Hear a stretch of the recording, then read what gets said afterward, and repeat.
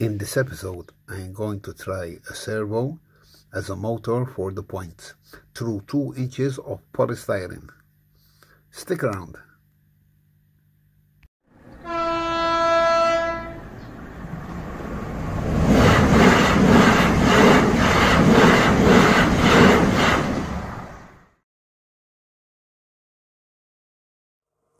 Hi and welcome back to a new episode. In this episode we're going to talk about the MegaPoint servo controller.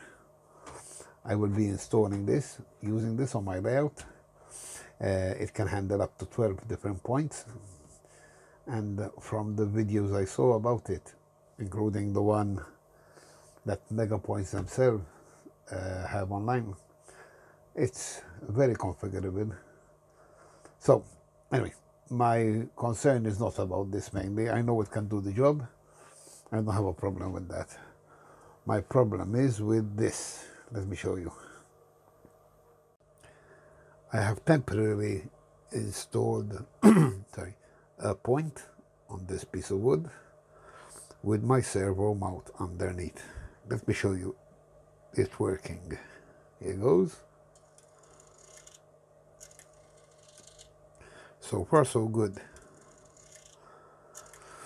I can still adjust it to push even further, to push the rails together even tighter, but as it is enough.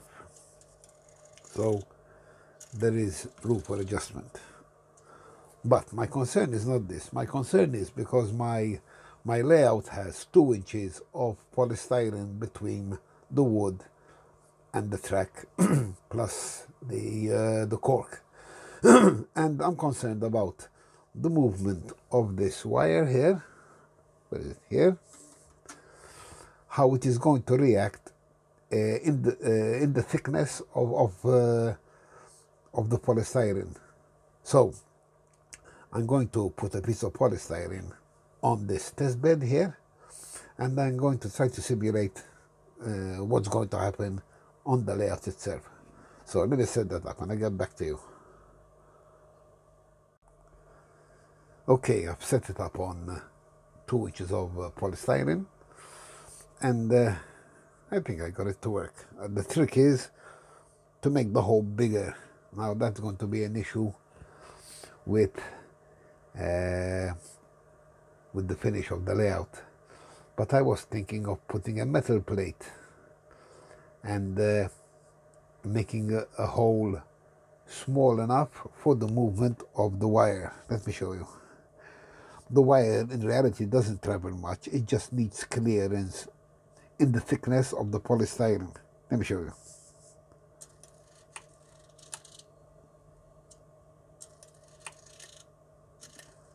See, it only moves the standard distance of a regular point. It's just the clearance inside that is important. So this should work, even though there is that 2 inch of polystyrene. This should work okay on the layout. And I'm thrilled about it because I was very concerned until my parts arrived. I couldn't try anything. Now, let me show you what I did underneath the board. Let me take this apart. And excuse the flickering of the light. It's the neon light with the white polystyrene background. Be right back. Okay, so this is what I will have at each point. This is a 3D printed servo mount, printed by my friend Franco in the UK. Thanks, Franco. The 2